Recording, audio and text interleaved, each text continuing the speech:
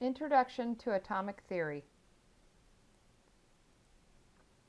All right, so let's just talk a little bit about atoms.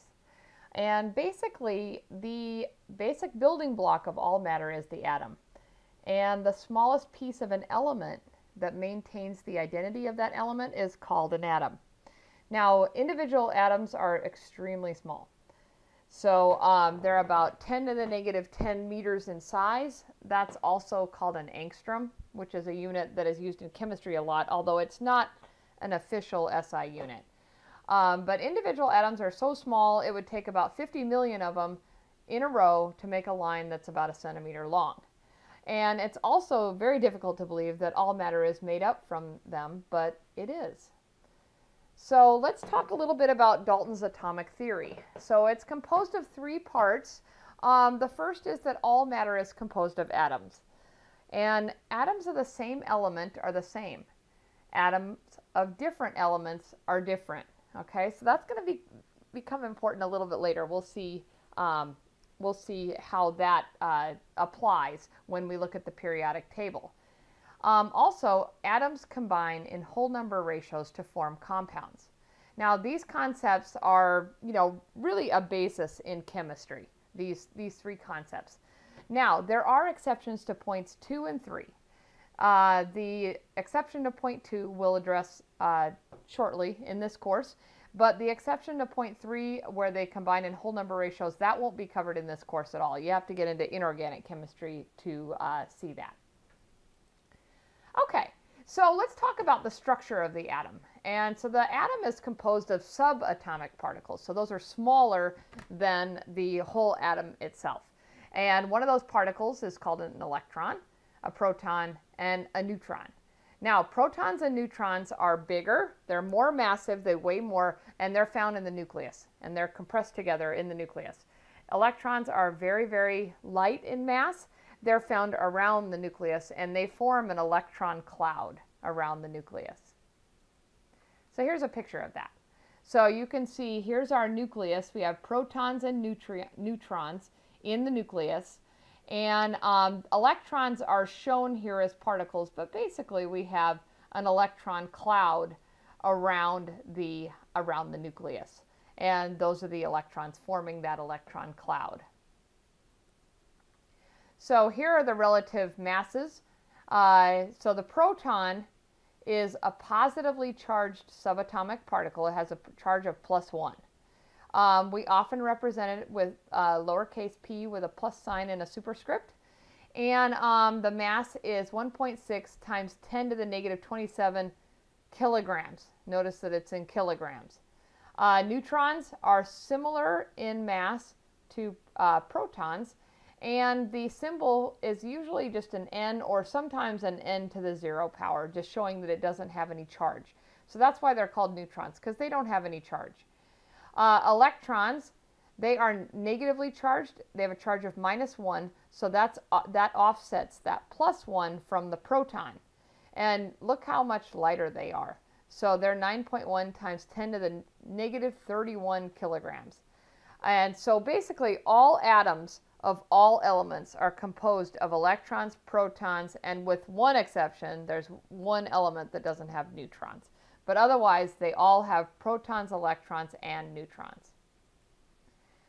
All right, now let's talk about this concept. Atoms of one element are the same, while atoms of different elements are different. So basically what we're saying is that an atom of the same element will always have the same number of protons in the nucleus. So a helium atom will always have 2 protons in the nucleus. A sodium atom will always have 11 protons. Oxygen atoms will always have 8 protons. That's just always, always, always. That's basically what defines it as a sodium, oxygen, or helium atom. It has to have that number of protons. Okay, now we're going to talk about uncharged atoms. So if they were charged, we would call them ions. But we're going to talk about uncharged atoms. And an uncharged atom of any element is always going to have the same number of electrons as protons. They have to be equal. So remember, protons are +1 charge, electrons are -1 charge, and we have to have a neutral charged, uncharged, neutrally charged or uncharged atom at the end, and so they have to offset each other. So helium is going to have 2 protons, +2, and 2 electrons, -2, to offset that, to have an overall neutral atom. Sodium will have 11 protons, +11, and 11 electrons to offset that, -11, okay, in charge. All atoms of oxygen, 8 protons, so +8 in charge, and 8 electrons, -8 in charge. So making overall a neutral atom. Now, if an atom is missing electrons or has extra ones, then we're going to call it an ion. And we're going to talk about those later, because we'll talk about cations. They're the ones that are missing some electrons, and anions, they actually have some extra ones, 1 or more electrons, and those are called ions. But we'll talk about them in a future presentation. Okay, now atoms of the same element can have a different number of neutrons in the nucleus. Okay, they have to have the same number of protons in the nucleus, but they can have a different number of neutrons. So that means that all atoms of helium will have 2 protons. Now, most atoms of helium will have 2 neutrons, and so that is the mass number is 4 for that helium isotope. Okay, so that's a helium isotope.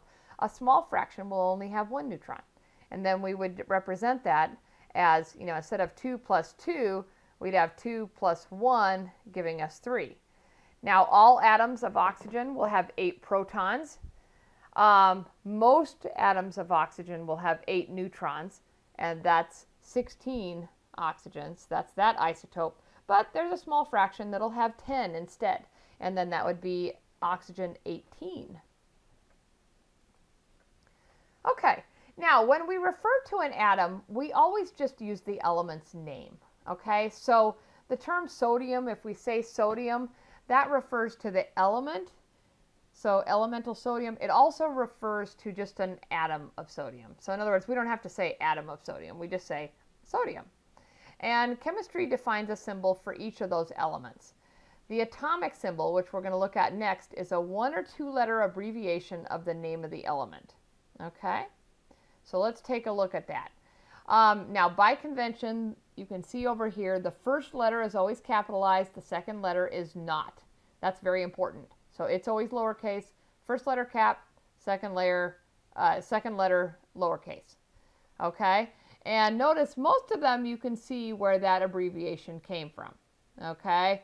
And it's pretty straightforward. Notice there's also some elements that only have a 1-letter abbreviation, like boron and carbon. But let's go down here.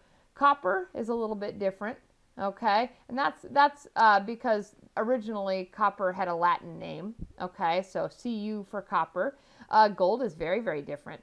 So gold is Au, all right? So it's best to get yourself familiar with these elemental symbols. You don't need to memorize them. As you go through the course, you'll become more and more familiar, but it probably wouldn't hurt to sit down with the periodic table, to sit down with this table in your textbook and just get yourself familiar so that you recognize an element when you see it. So this table in your book, 3.2, it includes all the element names plus the symbol found on the periodic table. All right, so here's our periodic table of the elements. And so let me just explain a few things here, okay? So let's look at boron. Boron has a 5 above it. That's its atomic number. That tells you how many protons it has, okay? Carbon, 6 protons. Nitrogen, 7 protons. The number at the bottom is a weighted average of mass of all the different isotopes of boron. But we haven't talked about isotopes yet. But that's what that is. That's a weighted average. But importantly, here's our elemental symbol, B for boron, and then the atomic number, which represents the number of protons. And for a neutral atom, it also represents the number of electrons for that element or that atom. Okay, now isotopes are atoms of the same element. So basically, these atoms all have the same number of protons, but they have different numbers of neutrons. And so we use atomic symbols to represent isotopes. So that's this guy right here. So the A at the top, that's the mass number. That tells you basically the number of protons and neutrons added together. Z is the atomic number. You can see that on the periodic table. That's that, like for boron, I pointed out there was a 5 above it. That's the atomic number for boron. And then X is just the elemental symbol. So for boron, it would be B. For sodium, it would be Na. And so basically, let's look at an isotope of carbon. One of them has 6 protons and 6 neutrons. So 6 plus 6 is 12. That's our mass number. And then the number of protons is 6. And then, of course, we're talking about carbon. So we're going to use its elemental symbol there. So this is basically the atomic symbol for carbon-12. All right, so let's practice this. So try these out, and then we'll check out the answers. So what is the symbol for an isotope of uranium that has an atomic number of 92 and a mass number of 235? And then we also want to figure out how many protons and neutrons are in 56 Fe, which is iron. Okay, so that's the 56 isotope of iron. All right, so let's go ahead and write down the atomic symbol for this isotope. Now, we were told it has a mass number of 235. That's the protons and the neutrons added together. And so that's going to go in that top spot where the A was. Z is for the atomic number. So that's 92. That's also the number of protons. U is the elemental symbol for uranium. So now, just as an aside, if we wanted to know the number of neutrons in this atom of uranium, we would just take 235 and subtract 92, and that would be the number of neutrons that isotope has. Now, how many protons and neutrons are in 56 Fe, so 56 iron? Well, if we go to the periodic table, we're going to see that every iron atom has 26 protons. So we can calculate the number of neutrons, just as I mentioned up here. That's going to be the mass number minus the atomic number. And that's going to give us our number of neutrons. So 56, we were given in the atomic symbol, minus 26 protons that we got from the periodic table. And that means that that isotope of iron has 30 neutrons. Okay, so let's just summarize what we've learned. So chemistry is based on modern atomic theory. And basically that states that all matter is composed of atoms. And atoms themselves are composed of protons, neutrons, and electrons. Now, each element has its own atomic number, and that's the number of protons in the nucleus. We can have isotopes of elements, and so these isotopes, they're the same elements, so they have the same number of protons, but they have different numbers of neutrons. And elements are all represented by an atomic symbol. We can find all of those on the periodic table, and this periodic table is a chart that organizes all of the elements.